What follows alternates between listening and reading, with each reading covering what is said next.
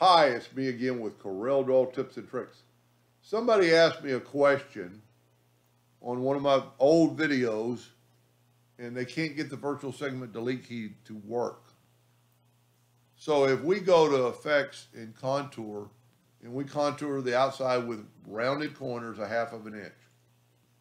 And then I was making a keychain with it, and we'll go ahead and fill this in with black as if you would engrave it, and just kind of show you what it would look like. And then, of course, the hairline needs to be red. But in that video I showed, and I did it, but they must have just missed a step. You can't virtually segment delete that line.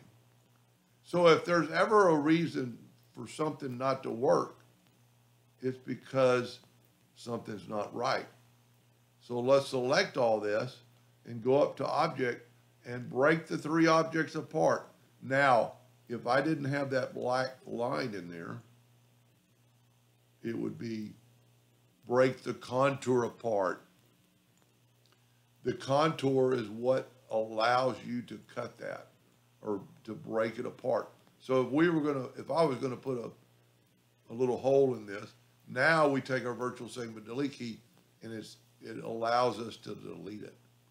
That's not very good placement right there, but you could get rid of that line.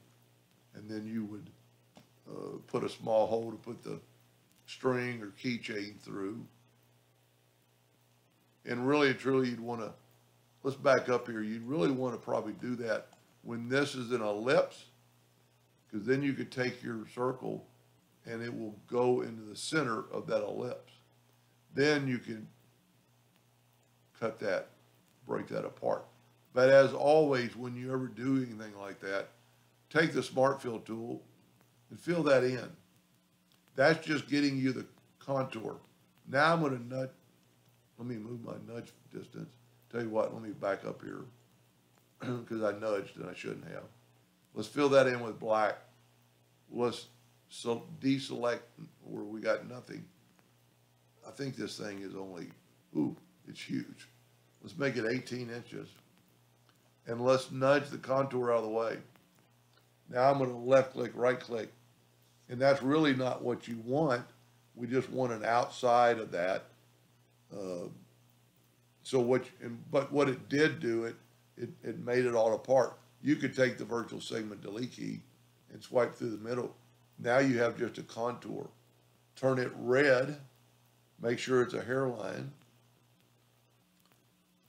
Get rid of that line.